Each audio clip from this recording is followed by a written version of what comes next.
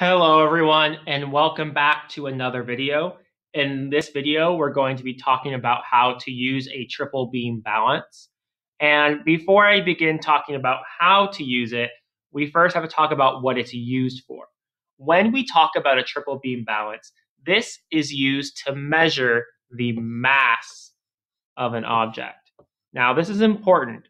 We're measuring mass, and I apologize, my cursor is a little bit off today, but we're measuring mass. Mass and weight are different.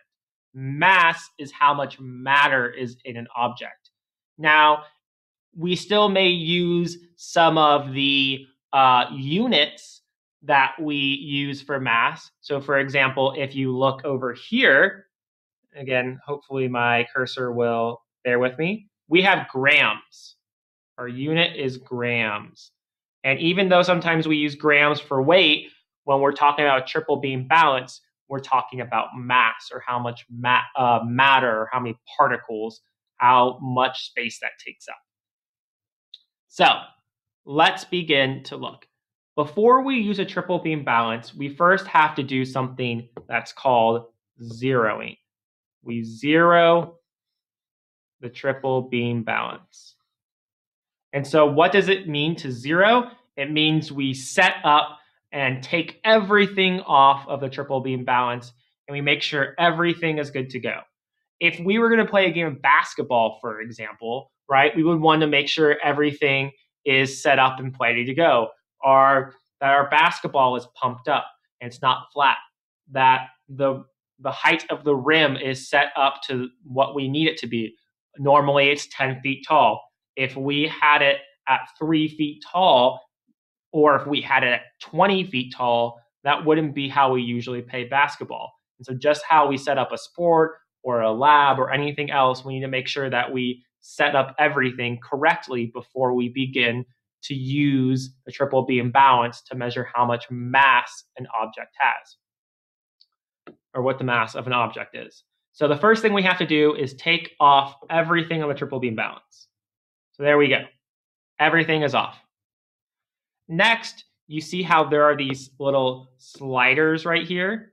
All of these need to be set to 0. This is one of the reasons why we call it zeroing. So if you look at the bottom here, I need to move these things all the way to 0. So that is the last step.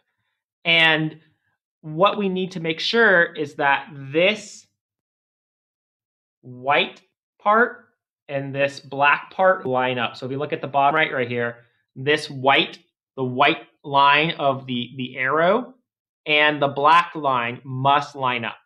That's how we know we're truly set up, we're truly ready to begin measuring the mass. That means that there's nothing on our triple beam balance, that all of our sliding masses are set to 0, and that this line, this white line from the arrow, and the black line are lined up. Once all of those are done, we are ready to use the triple beam balance. Now, how do we use one? We're going to look at a couple objects and see what happens.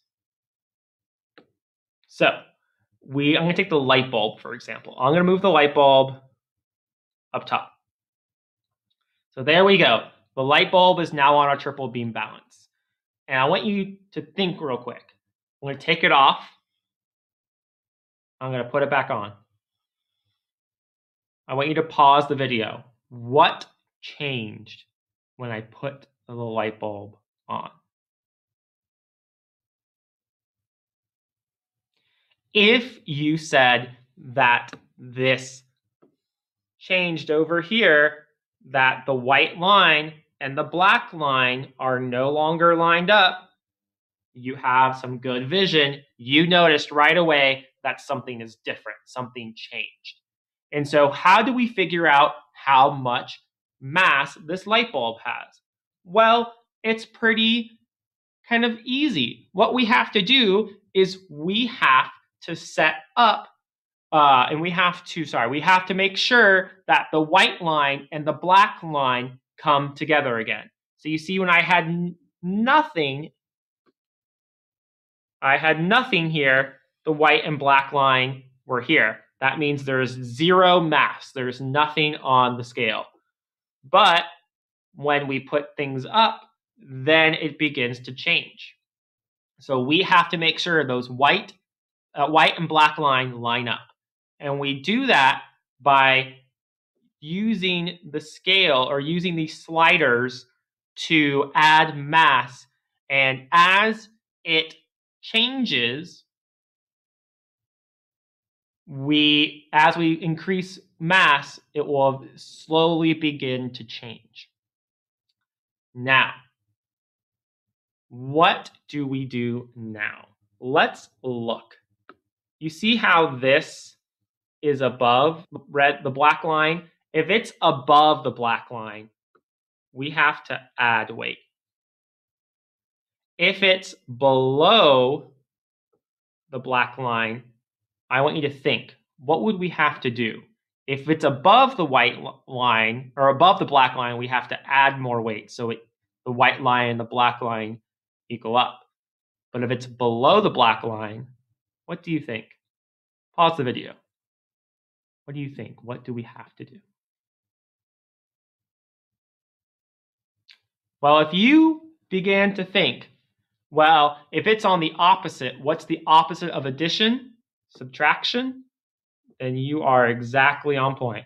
If we are below that black line, we have to subtract some weight. We have to remove some of the weight. We have to make those sliding rules go down and subtract less weight.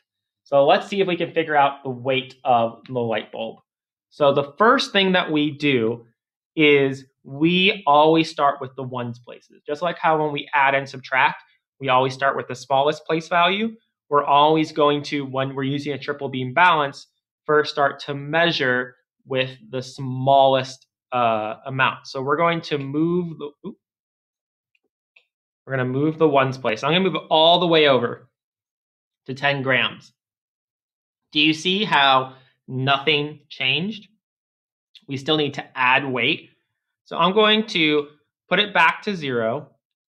And what one do you think we're going to use next? Do you think we're going to use the ones where we're counting by tens or counting by hundreds?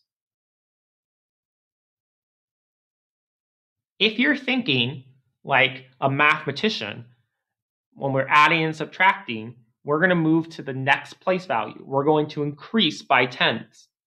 So I'm going to move it all the way over. Do you see how it still isn't lined up yet? We need to add even more weight. We need to add more grams to see if we can figure out how much the mass is. So let's begin to do the hundreds place now. Whoop! What happened? What do you notice when we went all the way to 500? If you notice that now that little arrow went all the way to the bottom, it's no longer at the top, you are exactly correct. And if you remember from our last kind of discussion earlier, if it's below that black line, we have to remove weight. So I'm going to slowly start to remove weight. 400, we still need to remove some weight. 300, we need to remove some weight. 200, it's at the top again. What does that mean? If you're right, if you are thinking, we have to add more weight. So I'm going to add from the ones place, just like last time. I moved it all the way to 10. I still need to add more weight. So I'm going to put that back to 0. And I'm going to increase it all the way to 100. It's below that black line, so we need to subtract some weight.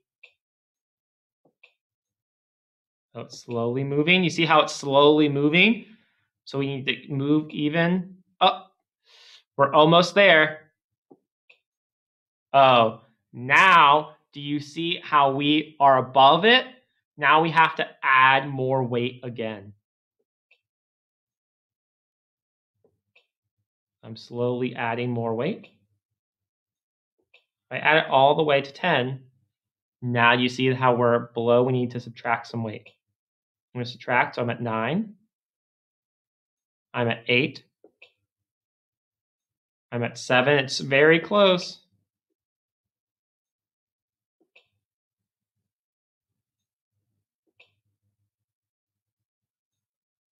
And there we go. We are at it. So if we look,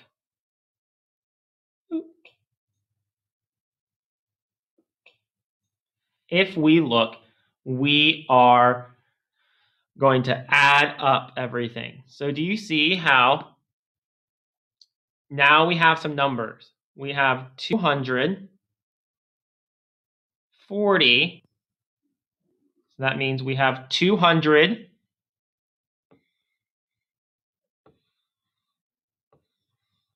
plus 40. We have to add them all together. And then do you see how here